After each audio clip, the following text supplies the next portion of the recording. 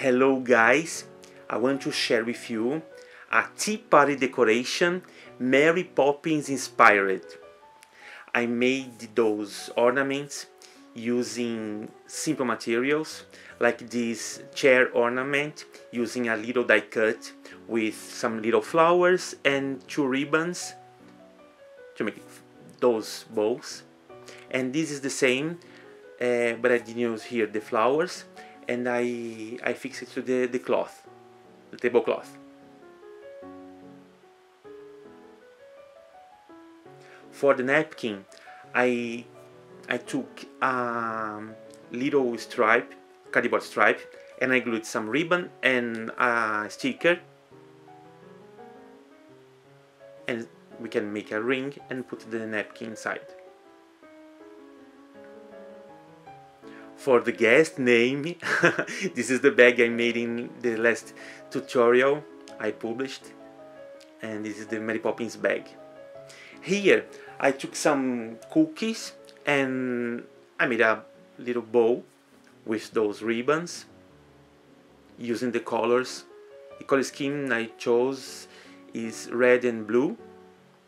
For the bottle, the juice bottle, the same, a little ring with cardboard and the sticker and ribbons, this paper straw,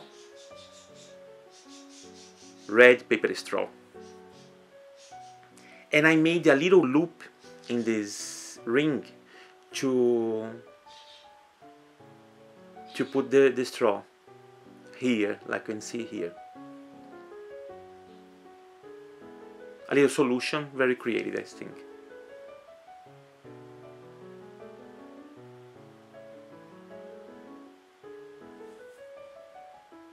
We can put a red juice inside. Here I took a little cupcake and I use as base for the character. So I glued the die cut into a straw.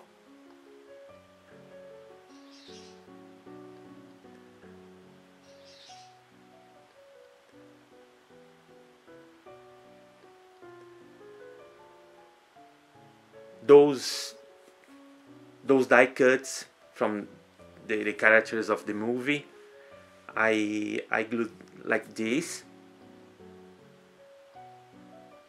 So here you can see straws and die cuts and the cupcakes as a base for this decoration.